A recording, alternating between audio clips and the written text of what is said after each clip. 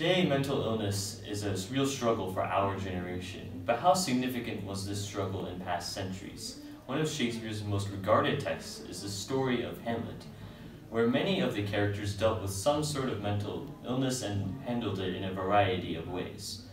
So this got us thinking, did treatment for mental illness positively or negatively affect the people of Hamlet's time period, which is also known as the late Middle Ages? But before we go any further, what really is mental illness? Mental illness is a wide range of conditions that can affect mood, thinking, and behavior.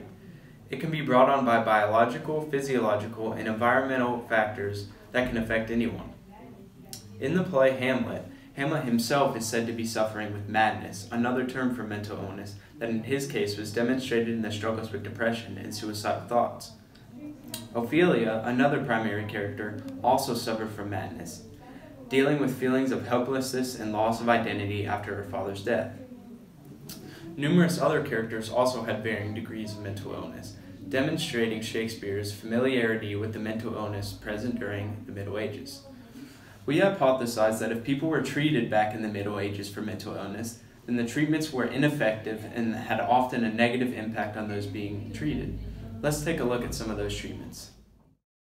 The most widely believed philosophy during the Middle Ages, the soul governed the body. This belief was influenced heavily by the religious influence of the churches and led to the scientific findings from Greece and Rome being forgotten.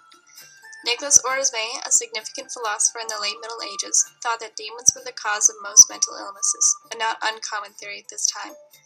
Other than demonic possession, witchcraft, hysteria, and stress were all causes of mental illnesses. Treatments for the illnesses include exorcism, hearing mass, and drinking a cold glass of water. This was to try and make the demon so uncomfortable it would leave the body, but only if coaxing the demon out and insulting the demon didn't work. We just heard the church treated all mental illness in a spiritual context, using exorcisms and other methods to try and chase demons away, usually leaving the actual cause of mental illnesses untreated. Other forms of treatment in the Middle Ages included the use of laxatives, blood-sucking leeches, and special aloes, all for the purpose of bringing balance back by cleansing the body of depression.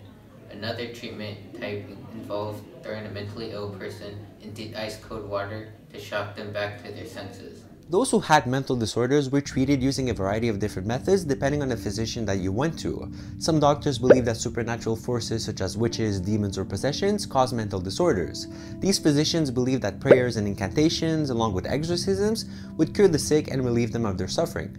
This eventually led to the development of trephining, which was a means of treating what today would probably be considered as epilepsy by drilling a hole in the patient's skull. It was believed that any evil spirit or evil air would flow out of the body through the hole and leave the patient in peace. Now, I don't know about you, but I don't think a hole in the skull is going to do any good for treating any illness. Sometimes, when all other treatments failed, the only solution was to accept the suffering as part of your punishment. For example, when the Black Plague hit Europe in the 14th century and wiped out nearly half of the population, people saw that as a direct punishment from God and that the only way to get rid of the plague was to suffer. So much so that you literally had people going outside inflicting pain on themselves voluntarily to increase their suffering and hopefully getting God to have mercy on them for doing that. These people, they were called flagellants and were quite common in the late medieval era. If that is not shocking enough, there are other more extreme examples of treatments for brain disorders, as well as the description what some people would inflict on themselves in hopes that their self-induced suffering could convince God to heal them from their own afflictions. So some of the extreme ways that people treated mental illness, or madness as it was often called in the Middle Ages. Knowing what we know today, it is easy to see that these treatments were mostly ineffective, causing more pain than what they were supposed to relieve. As a result, people found no relief from their mental issues, and thus often harmed or even committed suicide out of desperate need to end their suffering.